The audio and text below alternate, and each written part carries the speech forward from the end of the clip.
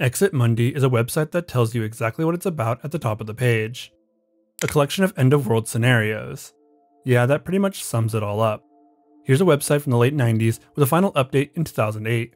It's a website that wants to catalog every way the world could end. It's a very simple looking website. You have the logo at the top left with the website's phrase above it. On the left are a group of links with names like Planet X, meteors, and black holes. These are expectedly some of the ways the world can come to an end. The main section of the site that you're going to want to look through, though, are the thumbnails in the middle. This is a timeline of when the world could end. They are separated into 4 distinct groups. Firstly, we have Any Day Now, which is a collection of events that can happen at any time. Next is the Near Future, which goes from 07 to 2400. Considering the near future starting date was almost 20 years ago, I think this website could use some updating. After that comes the Distant Future, which picks up 100,000 years ahead. The final is Religion, which looks to cover several religious world-ending scenarios. Each section has a single word along with a thumbnail to describe what you're looking at. For some of them, it's pretty easy to tell, while others, not so much. Some of the images I recognize from stock photos, some from movies, and some from video games. Let's take a look through some of these, hitting a few in each section, starting with the Any Day Now section. Firstly, we have Zap, the first link in the row. This one starts with a story about how life is most likely out there, in space I mean, and that life becomes furious at humanity and kills us all.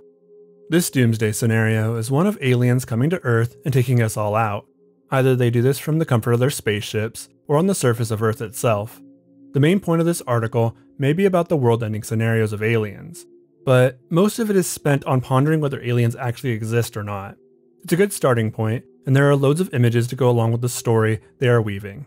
There's even a movie review at the bottom. Well, kind of. They didn't like War of the Worlds. I guess that makes sense. The next link I clicked on was prefaced with Boyle, and I had an idea of what it was going into. The runaway greenhouse effect is a climate change end-of-world scenario that has been studied by climatologists for a few decades now. This is what the article is discussing. Here's an excerpt from the start of the article. Phew, aren't we lucky? In the 1990s, they predicted we would get climate warming. The poles were about to melt, they said. Entire countries would get flooded. Huge hurricanes would sweep across the globe. Millions would die. Well, they had it all wrong. It's the 21st century now and little has happened so far. But then, suddenly it all changes. From one month to the next, the climate of the world goes wild. Temperatures jump, the ice caps of the poles crumble, pushing the sea levels up. The snow caps on the mountain tops melt, turning even the tiniest rivulet into a roaring body of water. Cities are flooded. Countries washed away. Tornadoes and hurricanes push across the globe. Harvests fail. Economics crumble. Tropical diseases like malaria and dengue push northwards. Forests turn into deserts, and of course, millions of people perish during all the mayhem. And if you thought that was bad, you haven't seen nothing yet. Within a few decades, the situation goes totally out of hand. Temperatures just keep rising, faster and faster. And as they do, more and more water on Earth begins to evaporate. The sea level begins to drop again. If you're one of those poor souls who had their country or city flooded when the ice caps melted, you might be glad to find the sea is retreating. But don't put that flag out yet. What you're witnessing is the end of the world. Nothing more, nothing less. The runaway greenhouse effect states that if too much greenhouse gas gets released into the atmosphere, it would become too dense to ever cool. This would lead to all sorts of disasters, including floods, tsunamis, and eventually turning landscapes into deserts. The scientists that saw this as a possibility pointed to Venus as an example. It's a planet with an atmosphere thicker than Earth's by a wide margin. Venus lives in what exactly the runaway greenhouse effect exemplifies. A world that is so hot that life cannot live on it. This was seen as a possibility in the 90s and early 2000s. Luckily, in 2012, another subset of scientists were able to prove that the runaway greenhouse effect was nearly impossible to happen to Earth. They stated that there was nowhere near enough greenhouse gases created by humanity to create what has happened on Venus. There are quite a few more natural disaster or world-ending scenarios listed here.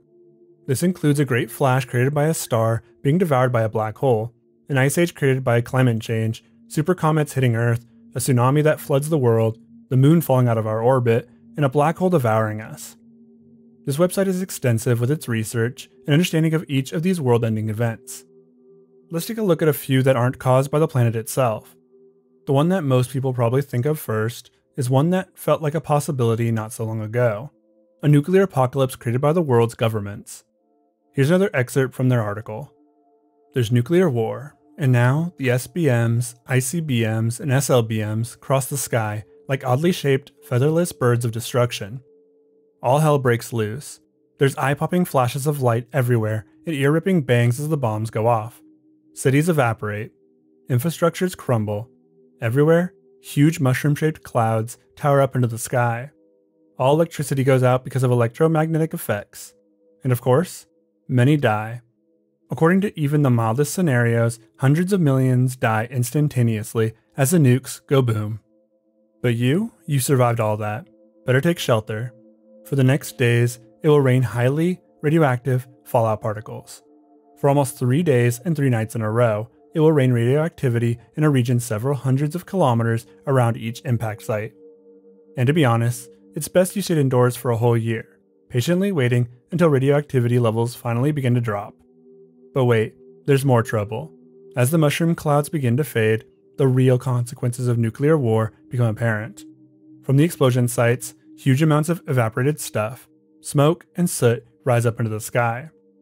It's quite different from the usual smoke columns that come from fires. The intense heat from the nuclear impact sites pushes the debris straight into the highest parts of the atmosphere, the so-called stratosphere.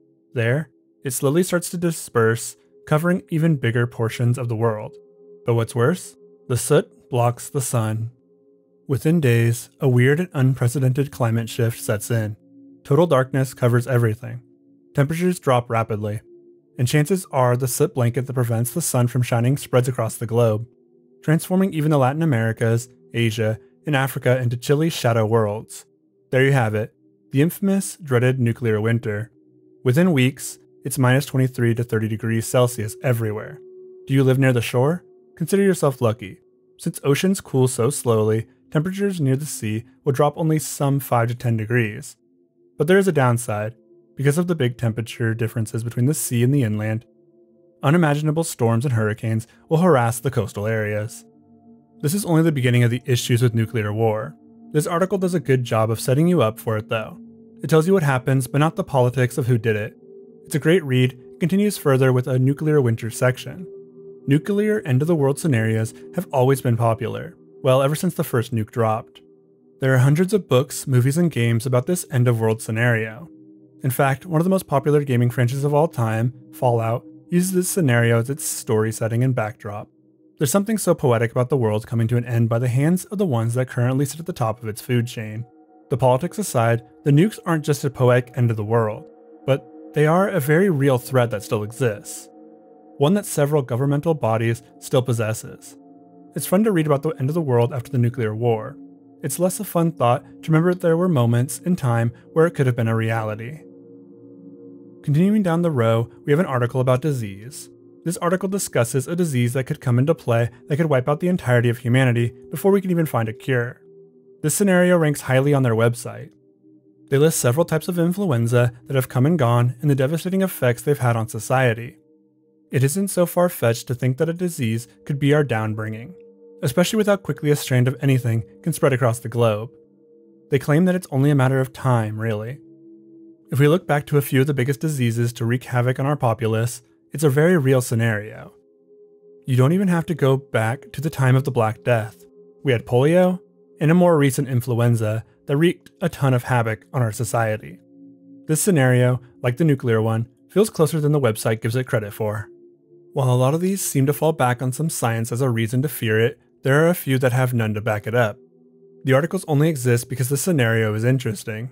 This is the case with the Matrix theory, which gets its own article. I discussed the Matrix theory before on my channel, but it's one that has come up quite a bit in my research.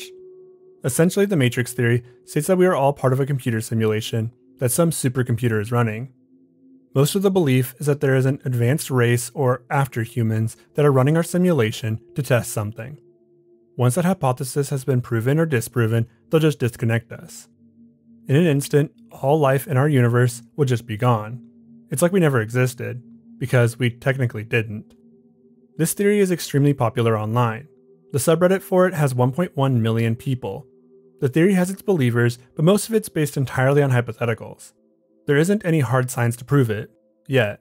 Of course, there's also the theory that if we were to prove it, the simulation would just end. Knowing you're part of an experiment kind of makes the evidence you get from it null. So I guess I hope we never prove it. Moving to the next section, we can see more scenarios set around the modern day. Though 2012 is far in our rearview mirror now. It wasn't that long ago that many believed that the world would end on the 21st of December, 2012. The 2012 end of world scenario was based entirely on the Mayan calendar and spread heavily online, but the most quickly through YouTube. Let's take a look to see what the article says. The article claims that the Mayans were able to predict every single solar event with incredible accuracy thanks to their calendar system. They had predicted that the sun would be in perfect alignment with the center of the galaxy. They called this the sacred tree, but never mentioned what was supposed to happen that day. Further claims are made that Mayans were able to predict how their society would be overrun by Spaniards. The Spaniards then proceeded to destroy every book that the Maya might have had concerning why the calendar ended on that specific date. So the end of world scenario was born from the lack of knowledge, which is how many rumors are started actually. There were a lot of theories about 2012 before it happened. Thoughts that there would be a nuclear war started that day, or maybe it was a biblical judgment day, or even that a natural disaster from the stars could wipe out all of humanity. This didn't happen, of course. 2012 came and went, much like every world-ending date predicted by people. This one wasn't predicted by the Mayans, though, and it more so came from people's speculation. It has led to a movie, a few books, and even an entire alternate history that someone had created. What about how the world came to an end or started its descent towards the end, which some people actually believe to be the downward turn of society? Some in the Matrix theory community even believe that the date was important for something in the simulation. Like we diverged at some point from that date. Again, this is just speculation, mostly for fun. There are quite a few other sections worth mentioning, but I really just want to cover one final one. That is the zombie apocalypse scenario. When this article was written, the world hadn't quite gotten bored of zombie culture yet. Things like The Walking Dead hadn't started, and Left 4 Dead 1 had just come out. That didn't mean there wasn't plenty of zombie culture to influence the article, though. There were a whole slew of films that focused on the dead rising and killing us all. Dawn of the Dead and Day of the Dead came out in the 70s and 80s respectively. The idea of the cannibal zombie was already starting to take on life in pop culture. The 2000s and early 2010s saw the rise in zombie apocalypse stories and scenarios, though. There were hundreds of different zombie scenarios that could play out.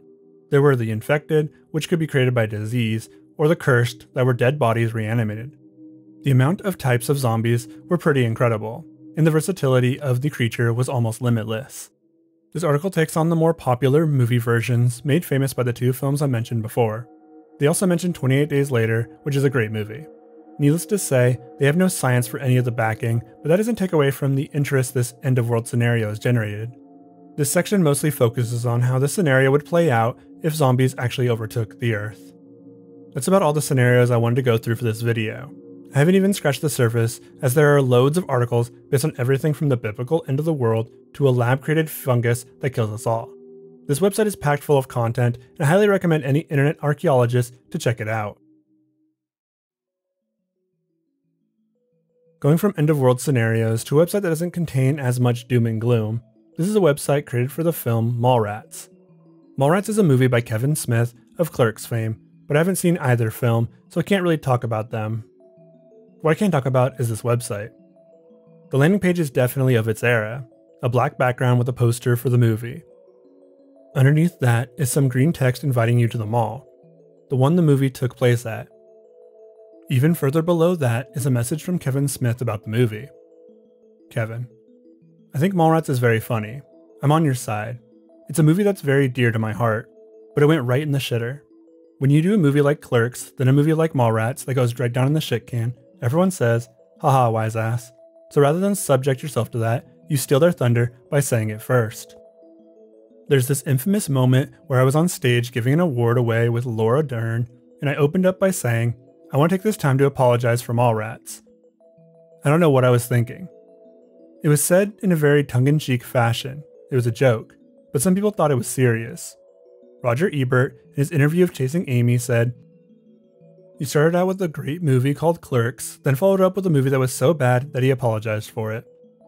The movie was not received well upon release, though now the movie has been dubbed a cult classic and one that many people described as a hidden gem.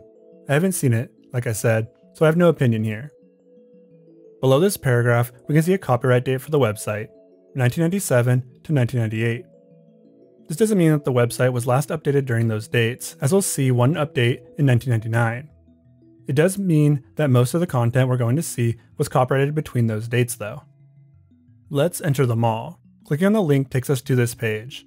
There's a paper-like background behind everything, with another Mallrats logo on the top left. In the center is a row of links. Each of these links takes you to a different part of the website, but the most interesting ones are the mall and the pictures link. Let's start exploring the mall. We're brought to the Eden Prime Mall directory. Here there are two maps of the mall. The first shows us a few of the shops that we're likely to find. Well, they're more links to different behind-the-scenes stuff from the film, but they are supposed to represent stores. The second map is of the food court, which has more links to behind-the-scenes stuff. The first store is the movie Info Haus. Here we can get a backstory to the movie. It tells us where the film takes place, in Red Bank, New Jersey, but that it was actually shot in Eden Prime, Minnesota. There are other aspects of the film that were not put into the fully released film for reasons like it did poorly with test audiences, to it had to be cut for time reasons. These are kind of lost on me, but it's still fun to see behind the scenes work like this. Next is the gallery of images. This one is pretty easy to understand. It's just a gallery of some images from the film. A lot of these aren't anything special as far as images go, but they must hold sentimental value for the director. There's a certain vibe to these images, like I'm reliving a piece of someone else's memories. One of the more interesting images is of the quote, famous hot tub pic. I'm not sure what makes it famous, the fact that everyone looks tired or what. Next door is a Cineplex with QuickTime videos. These appear to be just scenes from the movie, but I wouldn't know since I couldn't get the player to work. So I guess we can just look at the thumbnails. There's one of Stan Lee down there. He did a cameo for the film. There was a comic book theming to the film from what I've heard and read on the website so far. The next shop is sounds from the movie. And the section that is probably the most interesting is comic book art. These pieces of art all relate to the characters from the movie as far as I can tell. The title is Comic Toast, and there are just a lot of fun and very timely joke-based comedic art. My favorites are the Legends of the Dork Knights, The Incredible Bulk, New Jersey 07732, and the Buttman Adventures. There's some very interesting artwork in here if you're so inclined to check it out. It feels so much like it fits into the world that they've created. The final section is set in the food court. Here we have lost Mallrats footage, which is a promise for a special collector's edition of the movie set to be released in 2005. I can't wait. Next is a story in pictures, which tells the story of how the movie was directed in a short 6-image series. It's more behind the scenes stuff, but it was fun to look behind the lens. The final part is behind the scenes, where two members talk about what it was like working on the film. It's a fun read into some of the people that made the movie and the atmosphere on the set, something that we get a lot of in today's world. Leaving the mall as we've seen all it has to offer, we arrive back on the paper screen. Here we have 3 quick images of the stars of the movie. They are labeled by their characters. If you click on them, you get to see some of their famous quotes from movies they're in and the clips that they appear in. That's all there is to see for the Mallrats website, a tiny piece of history that has persisted on the internet since '97. It's been online longer than a lot of people I know, which is kind of the fun of the internet, getting to see what remains beyond social media and the surface web. The website feels like a man trying to defend his film that bombed, but also like a man that loved making the movie. He wanted to share all of these secrets with people and figured the best way to do so was with a website. A website that thankfully he left up for us to find and explore. Let's continue to dig and see what we can find.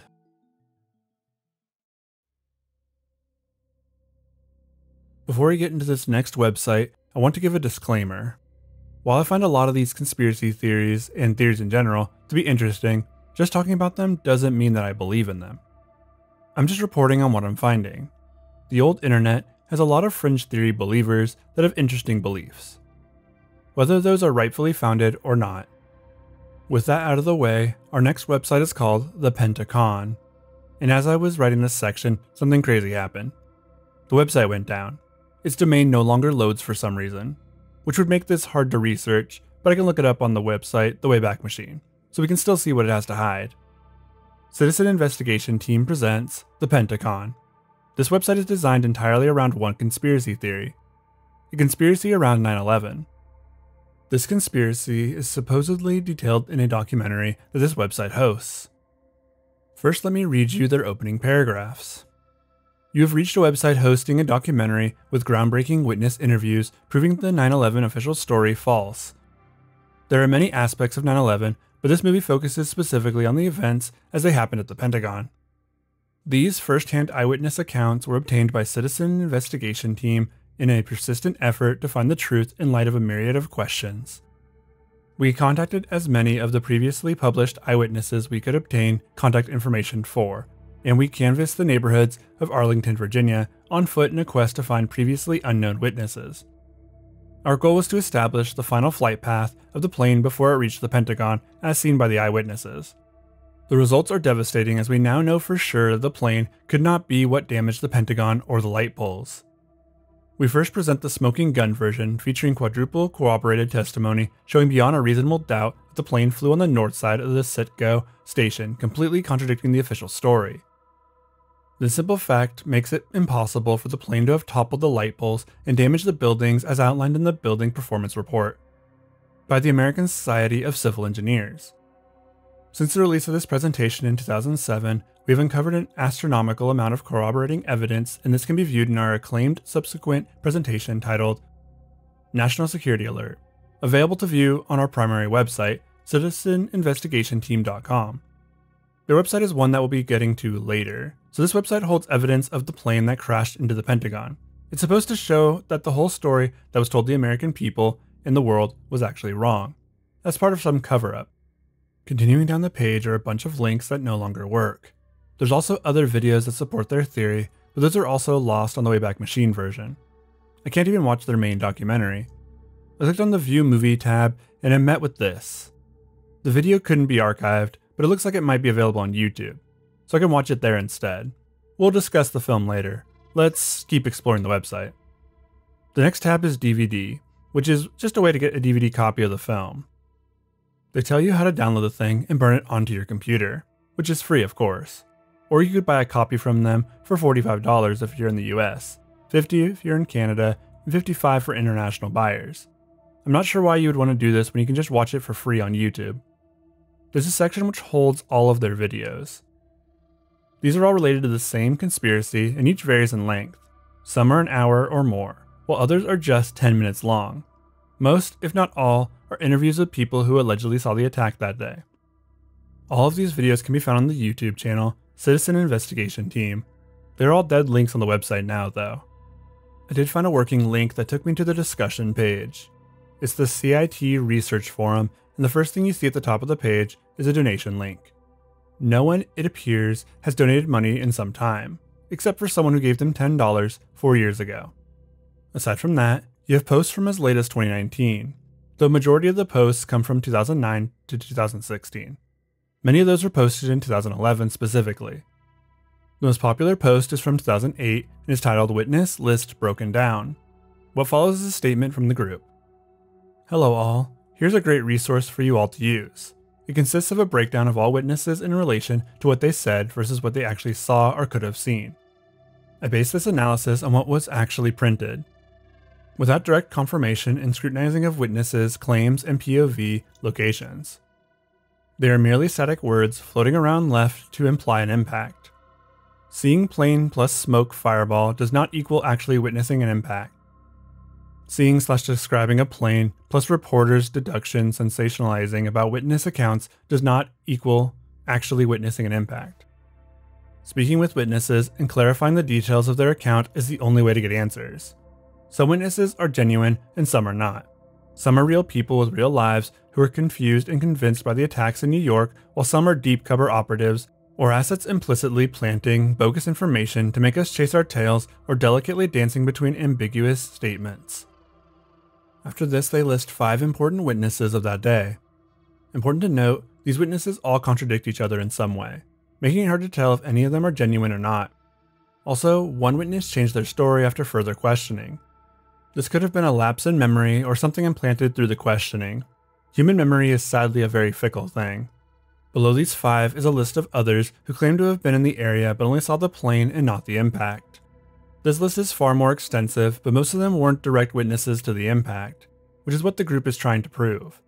The amount of witnesses that they tried to track down was pretty astonishing.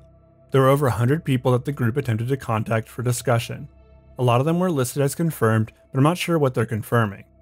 It seems like they were confirmed witnesses, but not in what they saw. Though there are so many people on this list that have claimed to see the plane. More than those that claimed it was a missile that they saw or heard. There were a few that claimed to have seen the light poles get hit by the plane before the crash, though those witnesses are scrutinized to have probably seen them after the fact. Beneath this is everyone talking about the events of the day. Everything from there being 2 planes, a missile attack, and a huge cover-up. The comments are what you'd expect from a conspiracy post, honestly. There's a lot of discussion around certain events and the possibilities. No one can really seem to agree though. The final section is probably the most important part of the website. That's the info section. Here we have detailed info about every investigation the citizen investigation team underwent. These are those articles. There are 18 in total, with several of them about the same topic. The starting point is the mission statement, listed at the bottom of the web page. Let's start there. This is the mission statement. It's a pretty short read. Citizen Investigation Team is dedicated to exposing the truth behind the 9/11 attacks strictly via first-hand research and guerrilla investigative reporting efforts. We limit our reporting to data that we have obtained ourselves from direct contact with eyewitnesses, first responders, victims, authorities, as well as complicit operatives in person and on location as much as possible. We refuse speculation and will only present hypotheses based off of data that we have personally obtained. Previous reports from mainstream as well as alternative media will never be assumed correct unless confirmed or clarified. We patently reject hypotheses that cannot be proven and therefore deliberately refuse no plane theories or anything based on the use of unknown or exotic weaponry, as much as we reject the official conspiracy theory. Although we understand that it is possible for the suspects in question to have access to unknown technology, we believe that there is enough evidence available to prove the official story false without involving speculation in this regard. We stress the importance of on-site research and encourage others to make efforts to get answers with this approach. We advocate only non-violent solutions and are demanding truth, justice, peace, and the end of the fraudulent war on terror. This is a pretty strong mission statement. In this, they decry all the false conspiracy theories, claiming that the research they have done is the only one that you can trust. This is because they do reporting with actual witnesses and are simply searching for the truth rather than making something up to bring against the government. The thing is, no matter how many words they used to describe the reporting, they weren't there. They weren't inside the Pentagon on that day. They constantly debunk the idea of there being 2 planes at the Pentagon that day, a very popular conspiracy, because it doesn't match with the theory they came up with themselves. That the plane left the area after the explosion happened. An explosion they believed was caused by a planted bomb inside the building. The biggest denial that they have been running on this website is the existence of a second plane seen that day. The group claims that the second plane was part of a disinformation counterintelligence operation connected by the US government to distract from their claims. If people can easily disprove their conspiracy theory, then they can disprove theirs. Only, there was a second plane that day, a private jet owned by a company by the name of VF Corp. Their plane was making its descent when it was asked by Federal Aviation Administration Cleveland Center to fly over the area and report on what they saw. They did so, and then returned to their initial flight plan. This would be the second plane that many reported seeing that day. All in all, this is a website with a very specific belief they are wanting to spread. From what I've been able to uncover, most people have bought into this specific event. More people believe in the 2-plane and missile conspiracy than this one. On my last day of examining the website, it was finally back online. So if anyone wants to check out the website with a large amount of data to sift through, you can. My biggest takeaway and warning is to go into everything with an open mind, but also be skeptical. Not every theory is a conspiracy, but not everything is a conspiracy.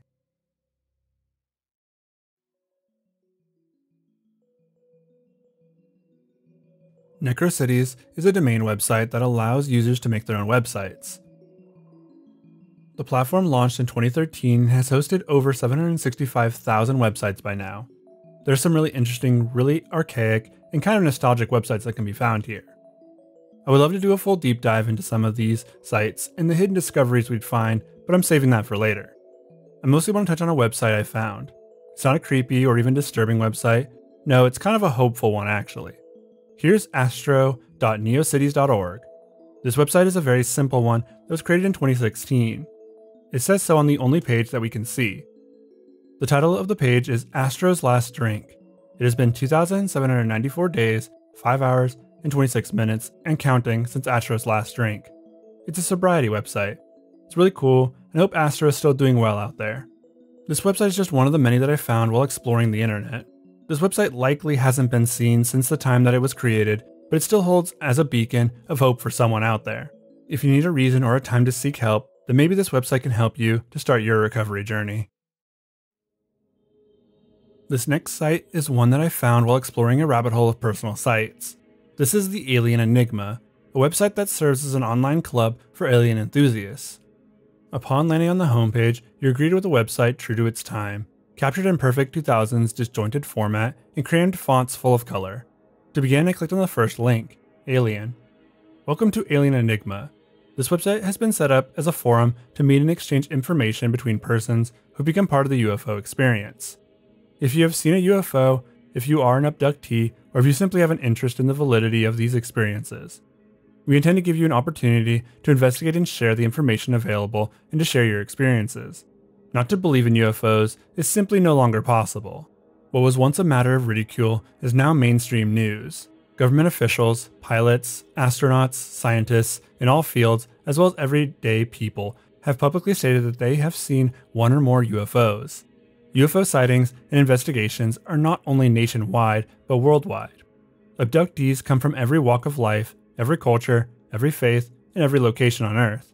These experiences are very real and need to be treated in a sensible, intelligent way. There's also an attached YouTube channel. Oh, it's been removed for violating community guidelines. Never mind then. Going to their homepage, it's pretty much what you'd expect from a website of the era. We have a black background, some stars off to the side, and lots of blue text. At the top is the Alien Enigma title with dreams and experiencer projects written beneath it. An image of a UFO, a drawing of an alien, and another UFO image all sit below the text. On the left-hand side, there are a group of links. These are Home, Alien, Abductee, Accounts, Need to Know, Our Experience, Your Experience, UFO Pics, Disclosure, Reports, Links, Chat, UFO Map 90 to 1999, UFO Map 2000, Sightings, and UFO Pics 2. Next on the link list, let's go to Abductee. This section has a huge list of abductee symptoms. Some of these include have had missing or lost time, been paralyzed in your bed with a being in your room, seeing balls of light or flashes, having a strong memory of something but no idea where it came from, have had dreams of eyes looking at you or have a fear of eyes looking at you, and have a feeling of being watched, especially at night. In total, the website lists 54 abduction symptoms, which is a bit of overkill if you ask me. These symptoms all seem to be unrelated, but maybe that's just what they want you to think. I have a fear of being watched through windows, but I doubt aliens are the cause behind that one. Sleep paralysis is also a symptom of abductees, so I guess all of you watching that have had this happen to you, well, now you know the source. Some of these make some sense to me, like having lapses in memory. This one was common amongst those that claim to have been abducted many years ago. There's quite a few of these that feel like throwaways. As a few examples, having a paranormal experience, prone to compulsive behaviors, sexual or relationship problems, and having a hard time trusting others are not really symptoms of aliens. Most of these are likely due to mental illness rather than an alien abducting you on August 9th of 1972. I'm not sure aliens are the cause of your marital problems, unless you spend all your time with them and not your spouse. At the bottom of this page is a disclaimer. Having one or multiple of these doesn't mean you're abducted by aliens. They have their own reasons outside of aliens, of course. And you should also see a therapist. I would suggest going through this list yourself, as it is quite an interesting read. After reading that you have sleep issues because of aliens and not because of bad sleeping habits, you can view accounts. Right at the top of this page, you find an email where you can disclose your alien encounters to. There are so few accounts listed here, either due to the website being older and some being taken down, or because not many people actually experienced an alien event. Most of what I gathered was that 2001 was a very busy year for aliens for some reason. What was also odd is there are other accounts listed on this website, but they place them under different page links. Accounts, reports, need to know, our experience, your experience, and finally sightings all talk about someone's experience with aliens. The only difference is that the Our Experience page talks about the experience of Linda and Joe, the owners of Alien Enigma. This particular account reads almost like a novel or nowadays, a Reddit post. You should check it out for yourself and determine if you believe in this experience or not. Aside from the links to photos of UFOs and the alien sightings map, all that's left to Alien Enigma are the links, chat, and disclosure pages. Let's start with the disclosure page. since the links page is filled with websites about aliens and sightings of aliens, as well as how to gather information about aliens. The disclosure page is just a personal soapbox for the website runners. It talks about how Dr. Greer, an educated professional, believes in aliens and how alien believers are no longer your crazy backwaters neighbor. They're educated people and can be found in any and every walk of life. While this is true, it doesn't help that this whole webpage, and the website for that matter, is riddled with spelling and grammatical errors. At the bottom of the page, there's a link to Dr. Greer's website, which is expired. His book entitled Disclosure, Military and Government Witnesses Reveal the Greatest Secrets in Modern History, the book on Amazon retails for $55.95, a bit steep for any type of book, honestly. What is really important here is that it was published on May 9th of 2001. This could explain the rapid influx of alien sightings on the Alien Enigma website. There's one more link on the disclosure page, a link to an alien enthusiast named Art Bell. Unfortunately, Art Bell passed away on April 13th of 2018, but his website is still up and his radio shows are archived. His website mainly boasts photos of him and his family and some of the music he'd play as bumpers. Art's Legacy website has a myriad of links about aliens and other cryptids. There's a lot to explore, but what I was really interested in was the radio shows. What was once a free audio stream has been replaced with a subscription service. There are a few videos on YouTube, but if anyone has listened to Art's UFO radio show, let me know how it is. The final link on this page that I will talk about is the chat link. This portion of the website is much more bare, probably due to its age. Imagine it was popping off with AOL emails left and right in 2001. There are a total of 27 entries visible in the chat link's guest book. The earliest entry was on October 18th, 2001, and the latest was on January 7th, 2024. Yes, the website is still being paid for to this day, but doesn't seem updated at all. Most of the chats don't say much, but a few talk about their own experiences with UFOs and ask if anyone else has ever experienced something similar. Overall, Alien Enigma is a great time capsule surrounding the alien hype surrounding the whistleblowing release of Dr. Greer's project. This website is an interesting site to look through, but due to all its source code issues and repetitive nature, it's very bare. Most of what I learned from this website was a plethora of symptoms due to an abduction and the experience of others who have encountered these aliens.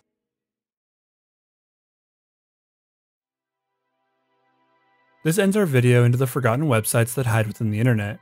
I've been searching for a while for websites that interest me, and these are the ones that I found. They carry some interesting ideas, or have that old school web design that I find so nostalgic. If you enjoyed the video, please consider subscribing and join the Patreon if you are so inclined. Thank you for watching my video, everyone. I want to thank my Patreon supporters: Nora Kingsley, Iceman, Ryoma, Memtendo, Miriam Reyes, and Austin Henshaw. Thank you all for your support. Hope to see you all in the next video.